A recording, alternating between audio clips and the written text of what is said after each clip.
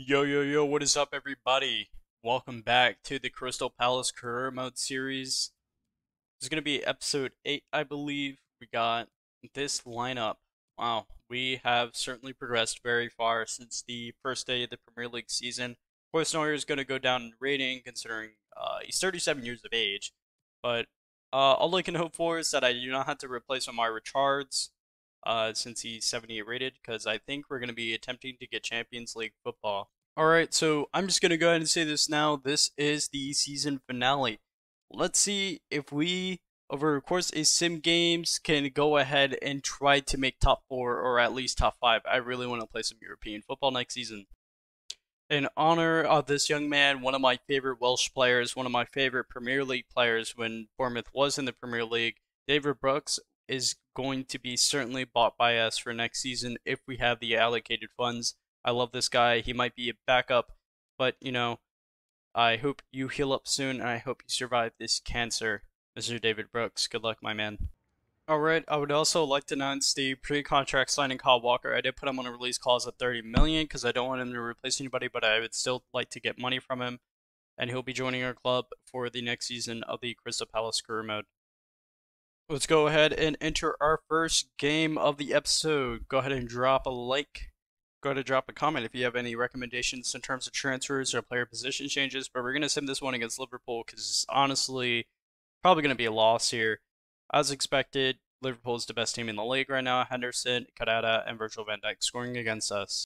Next, we got a game against Tottenham, which is looking like a very strong side, but I think it's probably going to be a draw or a win for us here. It's going to be a draw, as first predicted. Edouard and Son scoring.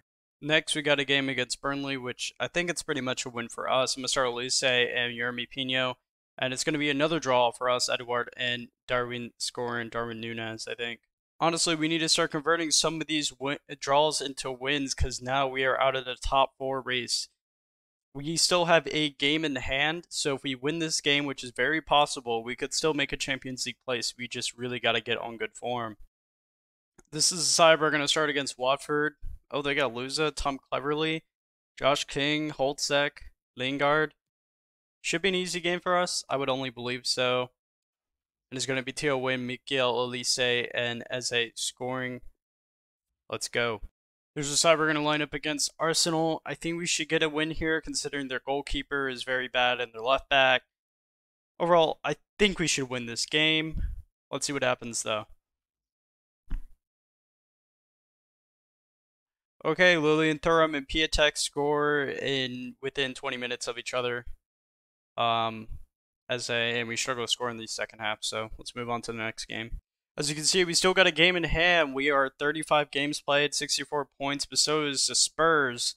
But even if we get all 3 points here, it won't be amounting much to whoever's in 4th place, but we really need to make the push. We need to win the last of our games. Next, we got a game against Aston Villa, which we are going to watch, and I'll cut in and out on the highlights. So you got Steer, Net, Saliba, Tyrone Mings, Morgan Sanson, Tuchin Meni, McGinn, Ollie Watkins, Iheanacho. It's a good side, but I think we can catch a win here.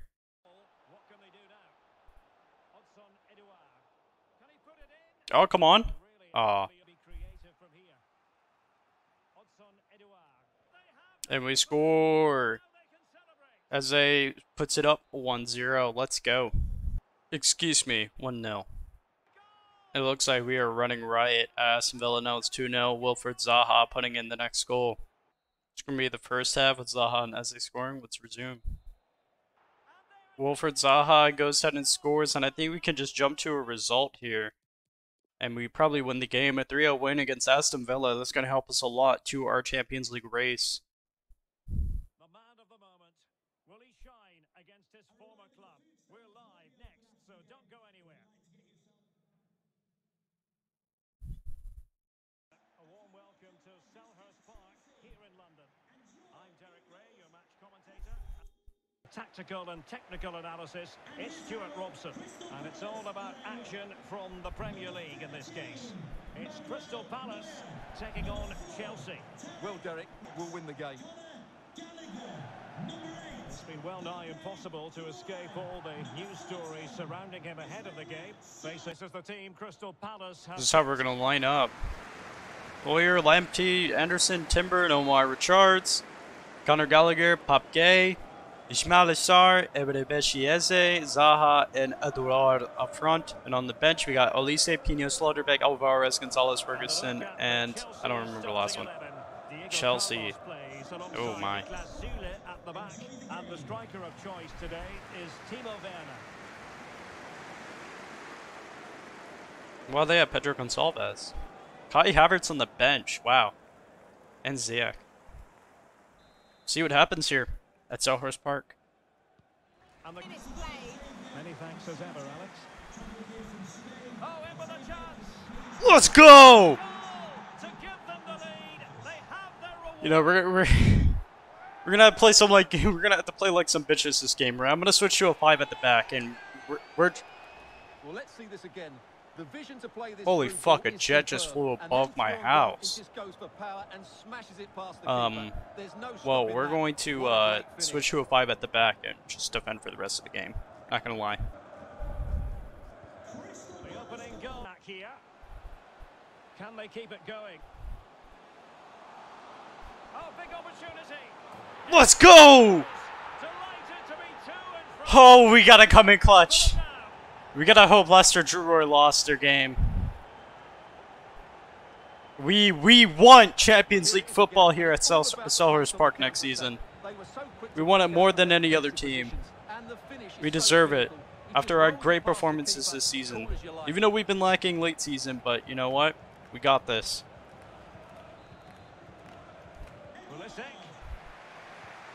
Into the penalty area. Not finished yet. Not quite yet. Oh my. They scored. You know what? We're still winning this. Well, 2-1 it is here. And the referee has added on 2 minutes of stoppage time. Pass after pass, happy to just... Let's go! If that's a required win we need against Chelsea, and hopefully we can catch a win over at Manchester United. Oh god, we are going to clinch Champions League football this season. It's going to happen. As you can see in the league table, Leicester do have a game in hand. They're only 1 point behind us. But let's just hope for the best that they draw this game or we win this next game. Because honestly, we need to make Champions League football next season. This is what the table's looking like at the end of the season. Leicester have Manchester City. Oh yeah. We better hope Manchester City is on some top form because we really need City to win this game. Honestly, I think a draw would work. No, not even draw would work. We would have to score literally 11 goals against United. The most important thing, we got to win this United game. Otherwise, we are not making Champions League next season. It is pretty much confirmed that City will most likely beat Leicester. We are fucking hoping to God that they will. No, we're going to go look at the FA Cup, see if we actually could cheat our way in. And no, we can't because Aston Villa is. Aston Villa ended up beating Liverpool. Alright, I'll see you guys in the Manchester United game. Let's hope for the best, guys. This is crunch time. Here at Old Trafford. See if we can get some Champions League football secured for next season. One of the great venues for football anywhere in the world, Old Trafford in Manchester. My name is Derek Ray, and I'm joined for commentary by the former Arsenal and West Ham player Stuart Robson. And with the Premier League season about to reach its conclusion, we're just minutes away from kick-off time.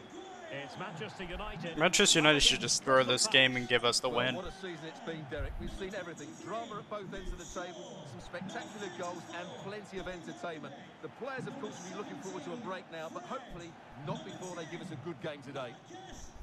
They line up for Manchester United. There's a lot of Manchester United's going to run against us. Luke Shaw starts with Ricardo Pereira in the fullback positions, and leading the line Van de today is Beek and Cristiano Ronaldo. And Ronaldo. You know, Ronaldo has only scored once against us. Look at that bench. Oh my. Mason Greenwood on the bench. That's just sad. You know, maybe we should sign him. Give him some game time. Palace have picked. We got Neuer, Lamptey, Yoshim Anderson, Timber, and Omar Richards. Conor Gallagher, Pop Gay, Ismail Assar, Eberechieze, Wilfred Zaha, and Eduard. And on our bench, we got Olise, Pino, Slaughterback, Alvarez, Gonzalez, Ferguson, and Patino. Patino's been starting on our bench. He hasn't been able to, get subbed in or anything, but, it's alright. See what's going to happen during this match. Hopefully we can win. Good little first half from our boys against Manchester United. So back underway with United looking to plot a route back into this game. Alright, it's another win. Please, Leicester. On the back of this victory. Well, Derek, they were better than their opponents in all aspects of the game. They defended well. Please, Leicester. Tell me you have lost, Leicester.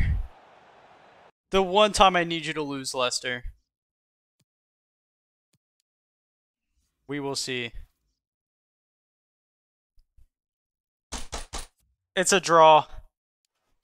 Ah! Wow.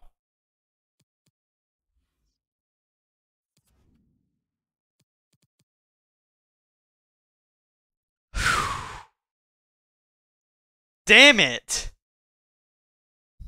We scored more than Leicester, but we conceded 9 more goals than them. A disappointing season. No Champions League for us next season, which is kind of sad. At least I think we have no Champions League, considering we won the the EFL Cup. We may have Champions League next season. But we fall at the final hurdle and tie on points with Leicester City.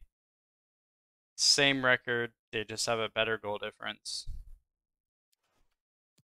I would also come here and like to announce our player of the season is yet again Odsonne Edouard. This man, that season is absolutely phenomenal from an 82 rated striker. Jesus Christ. That man had 41 goal contributions in 53 games, 18 goals in the Premier League with 12 assists. That's just crazy. Zaha scoring 15 and only 1 assist for the 30-year-old. And it's a good debut season from Ismail Assar. Our young player of the season is yet going to be again Mikel Olise, having 9 goals and 1 assist. He didn't get as many appearances as I thought he would. I mean, 47 is still a lot, but I didn't expect Pino to outscore almost everyone below him. That at least had appearances. I think. Yeah, there we go. Outscore almost everyone.